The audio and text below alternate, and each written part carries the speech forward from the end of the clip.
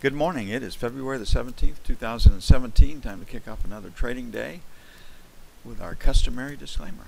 Hypothetical or simulated performance results have certain limitations. Unlike an actual performance record, simulated results do not represent actual trading. Also, since the trades have not been executed, the results may have under or overcompensated for the impact, if any, of certain market factors, such as lack of liquidity. Simulated trading programs in general are also subject to the fact that they are designed with the benefit of hindsight. No representation is being made that any account will or is likely to achieve profit or losses similar to those shown.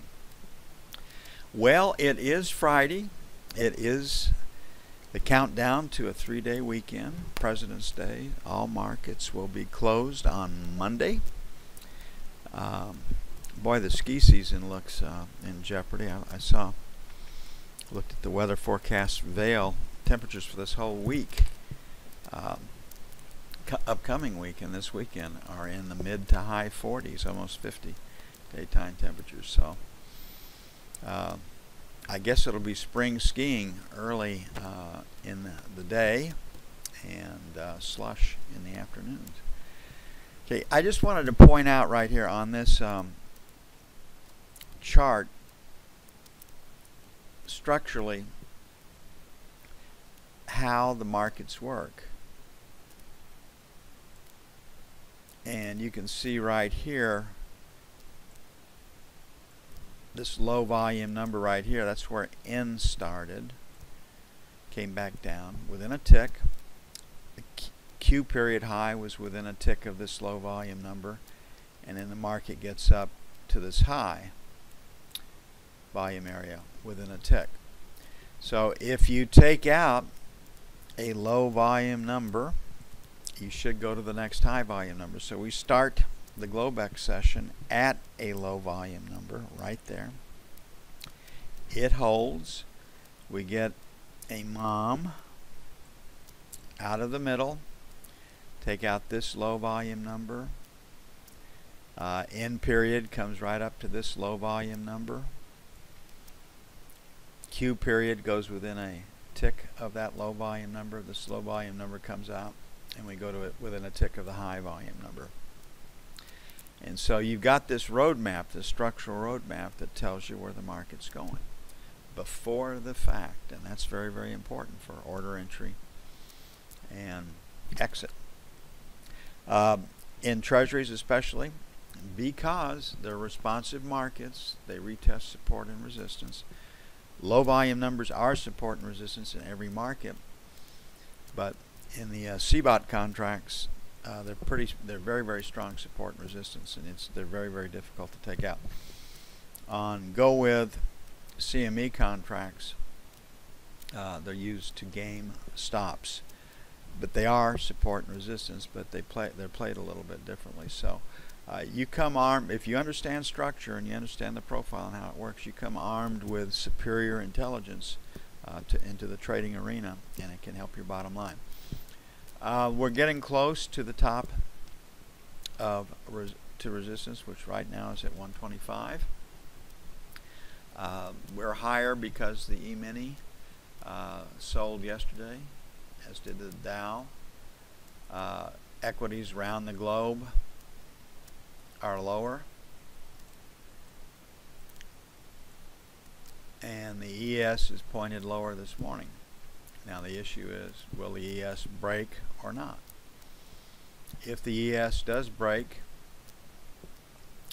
then I imagine Treasury is going to test this 125 area. Resistance is going to begin at 28, so 27 to 31 is going to be sell 1. 3 to 7, sell 2. If the E-mini is selling, we don't want any part of the short side of the market. On the buy side, 17 to 18, buy 1. And then 9 to 13 catches that London, buy 2. And the news this day is pretty limited. We have e-commerce. They don't make projections on that. My guess is it'll come in higher. Last report was plus 4%, and you have to believe that it probably will hit that number, or maybe even a little bit higher, given what's going on in the malls, in the department stores, etc. LEI plus 0.4. And Baker Hughes again can come in higher than forecast. Last was 1093. A couple of articles out overnight about the supply of crude oil that's overhanging the market that's there. The United States is being seen as the bad guy for the oil pricing right now. Fundamentals say with all the builds that we're having in the United States that oil prices should be lower. Nobody would argue that. But they're not. So the supporting prices out there are proclamations, announcements, news stories, confirmation, wishful thinking, call it what you may, that OPEC is 90% in compliance with their production quotas and working to get 100%. I doubt it, but that's the official OPEC story. Okay, the knob spread is expanded. We're at number 1 resistance right here. That's number 1. 27.31, sell 1. 7 to 11, sell 2. Again, if the E-mini can't take out that 23.30, 35 area, then I imagine treasuries are going to come under pressure. On the support side down here, we got 13, 9, and 5. So 8 to 12 is going to be number 1. 1 to 5 is going to be buy 1. And then 21, 25 is going to be buy 2. And right now it looks like the market's going to trade higher.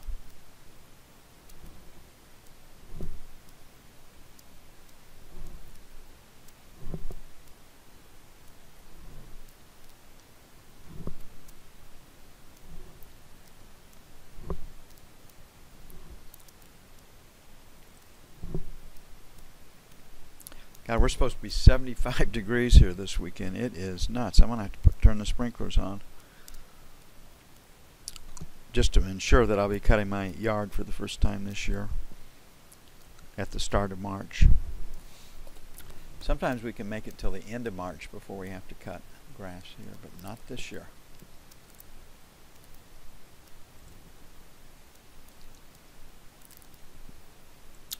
Okay, gold. The buying in Treasury started in London. Here's your London low right there.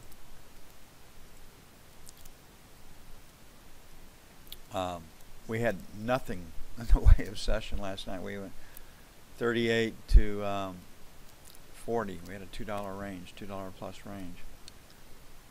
So, going to have pretty good support right here at 40. And then resistance starts at 45. The low volume number is 47.60. Looks like we're trading higher, so we'll play for that. So I'm going to put a question mark here at 45.47. And the desired sell is 49 to 51. On the buy side, 39 to 41, buy 1. 35.37, buy 2. We've been talking about stops above 1250 for a while now, and I think they're within reach, so we'll see if we get it today. If the E-mini sells, I think we probably will.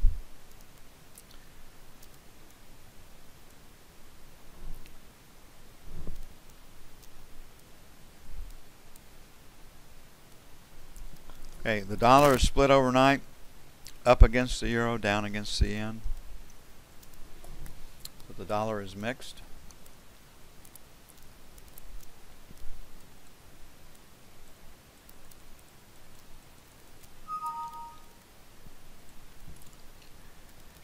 And where 106.50 is support, 106.85 is resistance. London's high was right here at 66, so First sell is going to be 65, 75. 85 to 107 will be the second sell band. On the buy side, 40 to 50. 106.24 buy 2.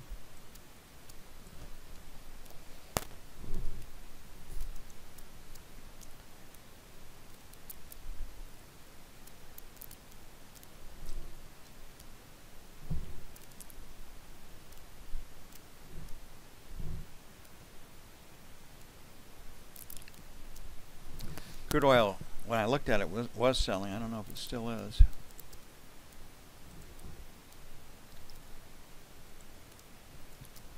Okay, that started in London. So again, now this is the April contract. Yesterday, April had more volume than March, but we rolled today. The contract comes off the board on the 20th officially, and that's a holiday, so definitely want to be in April today. 53.75, 54. Sell 1. 54 and a quarter, 54.50, sell 2. On the buy side, 53, 53 and a quarter, buy 1. April's trading plus 40 to, or it was yesterday, to March, and then 52.50, 52.75 for buy 2. Now the dynamics today, buy March, sell April, and that will support April. It'll be done on a spread basis. It always is. It's a specialized trade that people make their living on the floor. It does not impact the market in a negative fashion unless there's a big short squeeze in the March. And right now you just have to feel that the producer is very content locking in this price level and rolling them.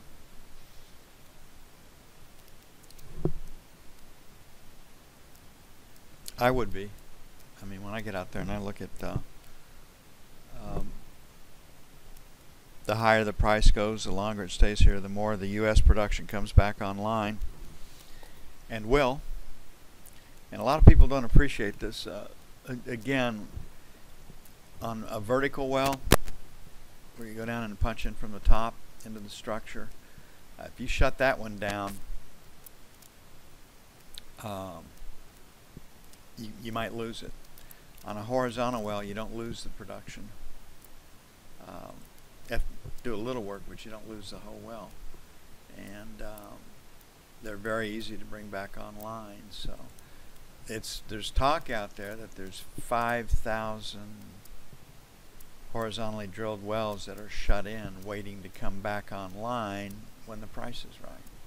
So it's pretty easy to ramp up production under those conditions, is my point. And the higher the price goes, the more those come back on. More of those come back online. So the supply issues, right now the bad guy in the world as far as killing oil prices is seen to be the United States. Couldn't be OPEC, right? OPEC cheating, or Iran, or guys like that. It's the U.S., which, if somebody's got to cheat and make a living off of it, why not the U.S.? Yeah, I think we're headed lower right now. I think it's going to be pretty easy to test this 35 area. We've got this high back over here at 29, so and we've got this low right here at 31. So this is the area right here that I'm seeing is pretty stout support. I'm going to put a question mark at 35, but our first buy is 30 to 32. Then 25, 27. I don't think the rally in the stock market is over.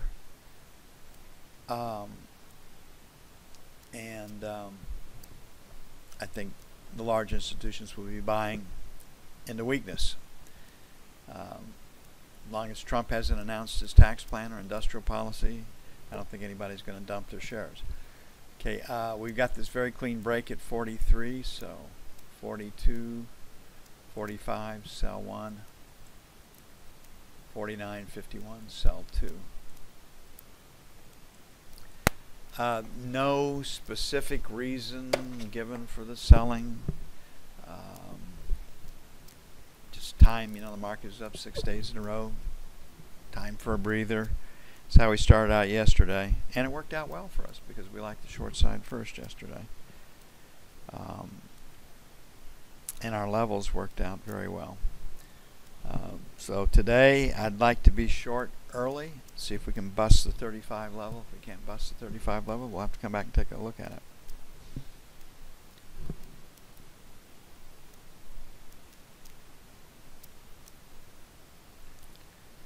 It's going to take a bit to get everything up and going. I'm going to get busy on that. I will see you as soon as possible.